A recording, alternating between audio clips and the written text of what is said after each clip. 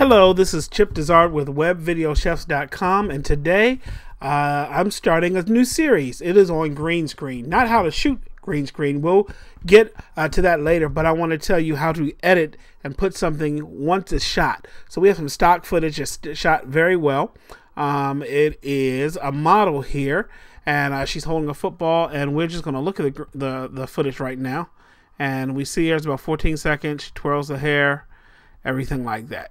So what we're going to do, actually, let's just import her back in here real quick so I can just show you our green screen process. Actually, we won't do that. We won't do that. We will hit import from and now you see me.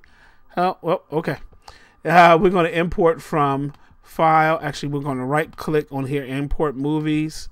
And then we're going to call Brittany football. We're going to optimize the video, large. I'm not going to put full original size, but we're just going to put this size right here, the 960. Once it comes in, less than a minute. And there's another thing that we're going to do before we start. Make sure our settings in iMovie are correct. All right, so there we see her right there. That's good. We're going to make sure we go into iMovie, and then preferences. Make sure this show advanced tools is checked. You have to make sure that is checked, okay? And then we have a project right here, green screen, up in iMovie, or however you have your iMovie set up. So I have a few pictures. I have a surfboard, and then I have water, and I have one more, and then I even have a video of me. Not that I want to be in a green screen film, but let's go and let's go here and look at this water by right here. So we're going to just drop this water down.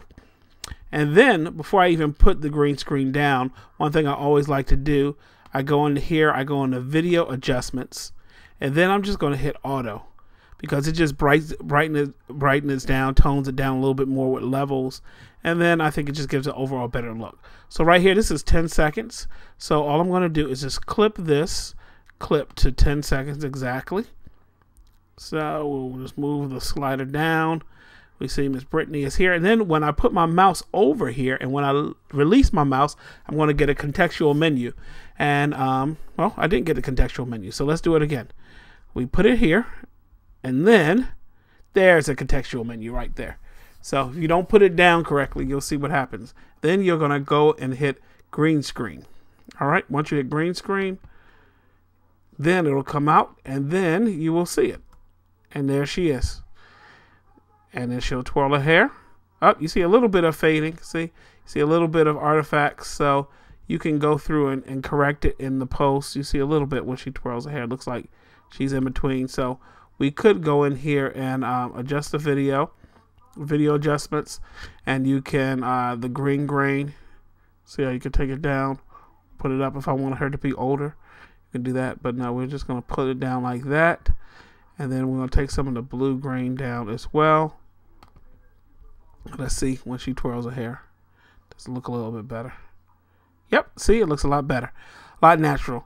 So that is green screen in iMovie in a nutshell. Very quick tutorial of how to do it. Import your footage, and then once you import it, you can export it to YouTube or anything like that. But like I said, the key is having good footage and then playing around in iMovie. It's one of the easier programs to green screen and get a key. And see how quickly I got a key right like that. All right. You can also put other footage down here as well.